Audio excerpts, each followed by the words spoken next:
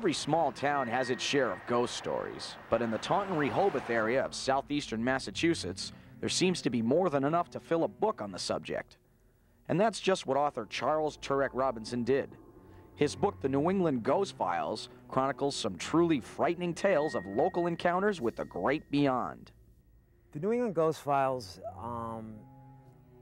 evolved out of a local series of articles I was doing pertaining to hauntings in the Rehoboth area. The people telling me these accounts in some cases were very educated people, not people prone to superstitious flights of fancy. Again, you could tell they had really been affected by something, and once they had read my articles, they obviously they seemed to have a need to talk to somebody about their own experiences. So those accounts I investigated, and eventually I had, over a 3-year period, had assembled enough material for a book. One of the most frightening accounts from the book occurred right here. Legend has it that this section of Route 44 on the Rehoboth-Seekonk town line is haunted by a mysterious red-headed phantom. Mysterious, and some say malevolent. He's an apparition that appeared supposedly beginning in the 60s. And a gentleman was driving down Route 44. It was late at night, and he suddenly saw, as he was doing 50 miles an hour on the highway, he suddenly saw the face of a red-headed man, maybe in his 40s or so, very pale, wearing a red plaid shirt, pressed against the passenger side window of his car. This is while he's doing 50 miles an hour down a highway. There's just no explanation for that. Further east on 44 brings you to the city of Taunton, where local historian Charles Crowley recounts some of the strange tales from that city's past. One of the strangest involves a house situated across the street from an old burial ground.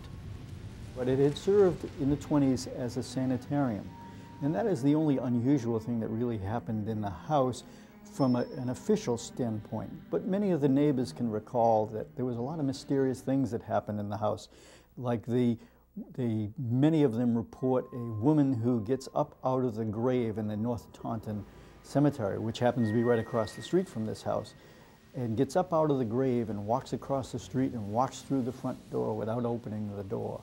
And many of the people can recount that. Anawan Rock, the site where Native American Chief Anawan surrendered during King Philip's War, is another supposed haunted location in Rehoboth. A well-known historian, colleague of mine, was there with his wife researching the rock, and he's a very credible individual. And he recalls being challenged by hearing a voice about 10 feet to his left in midair, could see nothing. And he heard the phrase, "Awayatash, awayatash," which is Algonquin for stand and fight. He was being challenged to a fight, he believes, by an apparition. And his wife found her purse had been dragged by some invisible force and thrown. There have been apparitional fires. People have seen campfires at the top of the rock. They go up to investigate. There's no sign anything was burning there. There have been all kinds of phantom sounds, phantom cries, a lot of it Native American in nature. Even phantom, some people have described to me phantom odors, including the smell of rotting flesh, human flesh. Finally, Taunton's Mayflower Hills Cemetery has its own ghostly tale.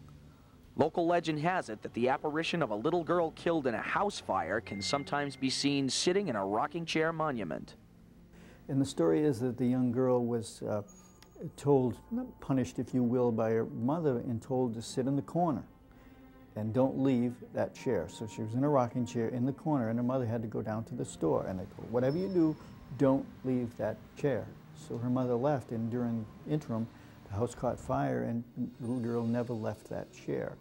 The urban legends get carried away with them, but that's what the spirit of Halloween, and people, especially youngsters, their mind runs amok with all the goblins and things like that, and everybody has to tell a greater story than the next person.